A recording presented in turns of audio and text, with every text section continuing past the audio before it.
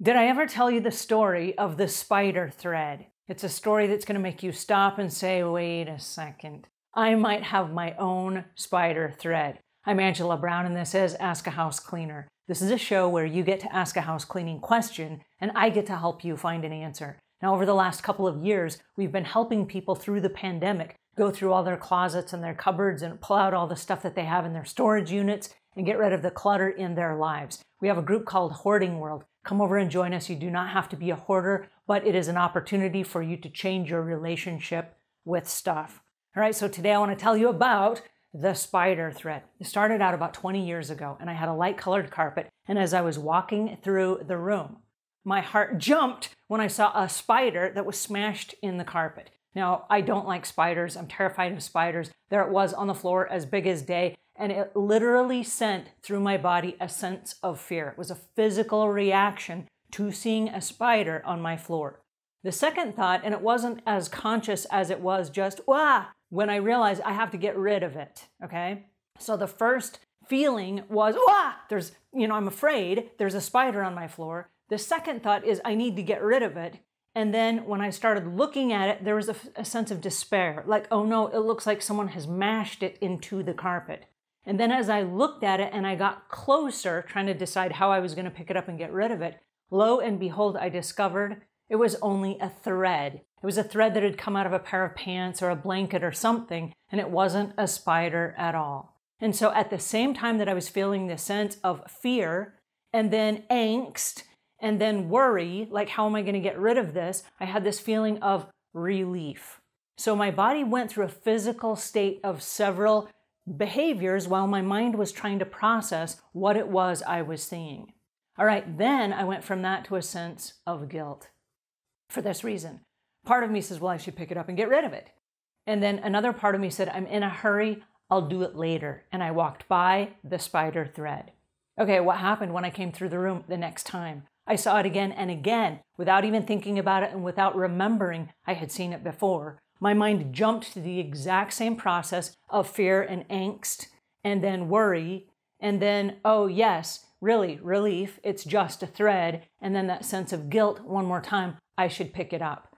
And then I started laughing at myself, which is almost a comical relief, like, haha, I can't believe I left it there, and then I had to go through this process all over again. Now, again, I'm in a hurry, so I walk by and I leave it there. As I left it there and I'm walking away, I had another thought. I wonder if I leave the spider thread in that spot, how many times my body has that same reaction. How long does this process of going through several emotions over a simple spider thread last? So I left it there. And every time I walked through the room, I went through those same feelings and those same emotions. And although they got faster and faster and faster, I still had to go through that at an unconscious and a conscious level.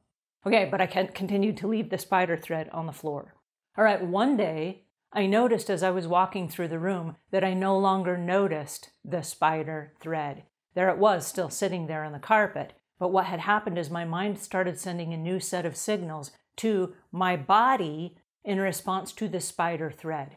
It still had all those same initial reactions. The fear, the angst, the worry, the guilt of not removing it, the wonder of how long do I leave it, does this series of feelings run through my body. And then all of a sudden, there I was, realizing a new sense of behaviors, which is like, let's ignore all of those feelings and emotions we just experienced because of the spider thread.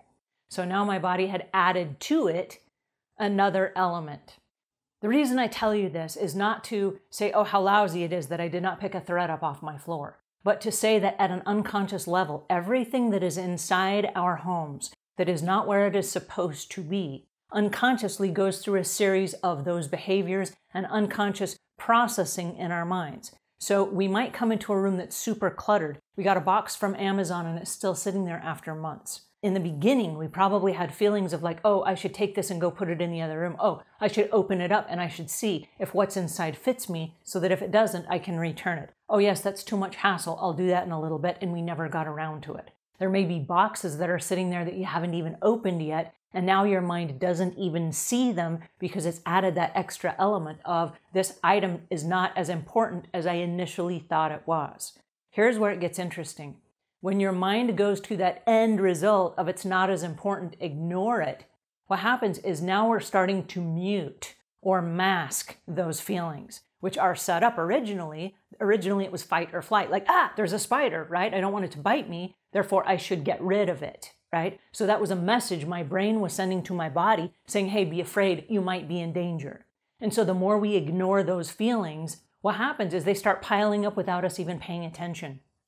The point where it is easy to get overwhelmed and anxious and feeling depressed and sad and sorry and a whole bunch of other weird feelings that come from us just living in a house with a bunch of stuff, right? There are things that are there that we may not be paying attention to. For example, it could be the mail. When you come in from outside and you brought in a stack of mail, instead of putting it away, you put it on the counter. And you go through a whole weird series of events where your mind says, oh, you should open that. It's probably a bill. You probably owe someone money. Oh, yes, I owe someone money. I also owe these other people money. Oh, I just can't deal with this right now. I'll deal with it later, right? But every single time you walk by that kitchen counter and the mail is there, your brain is processing that at a very quick level and to the point where it starts blocking it out. I don't even see the mail anymore. And it stops sending us those messages. But it just builds up as like this internal angst and we don't know why. So my suggestion is, can we, in those early feelings, when something triggers like, there's a spider, there's a spider thread on my floor, can we stop and pick it up right then at that time so that we don't have to keep retraining our mind all these different things that have to go through to process every time we walk through the room. It's just a spider thread. It's not a real spider, it's just a thread, right? And then masking that so we don't even see it anymore. So whether it's the mail, whether it's stuff inside your house, whether it's boxes that you haven't put away or processed, let's start taking a different look at what are the spider threads inside our home and what is it causing us at an unconscious level as far as angst and fear and worry and stress that we didn't even know was being caused by these weird little metaphorical spider threads in our lives. Okay, if you have questions or comments, those go in the notes below. Come join us over at Hoarding World. We have space for you. And until we meet again, leave the world a cleaner place than when you found it.